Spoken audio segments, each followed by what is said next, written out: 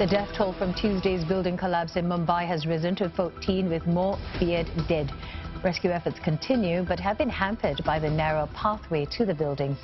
The building that collapsed was nearly 100 years old, and it's the second such tragedy in 2 weeks in Mumbai, which is struggling to deal with heavy monsoon rains.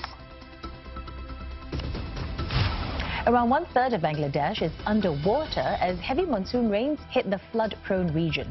34 people, including 5 children, have been killed by the floods. And across the country, close to 200,000 have been forced to leave their homes to seek shelter.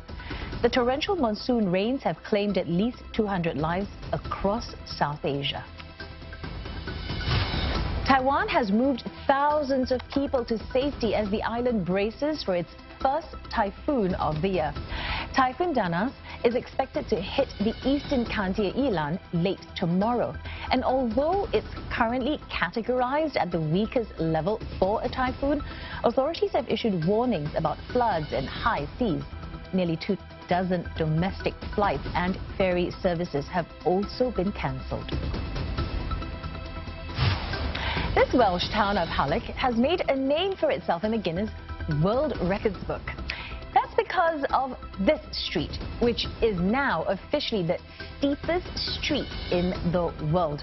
Now, pretty as it looks, you might not want to live here because based on the steepest 10-meter section of the road, the gradient is almost 38%.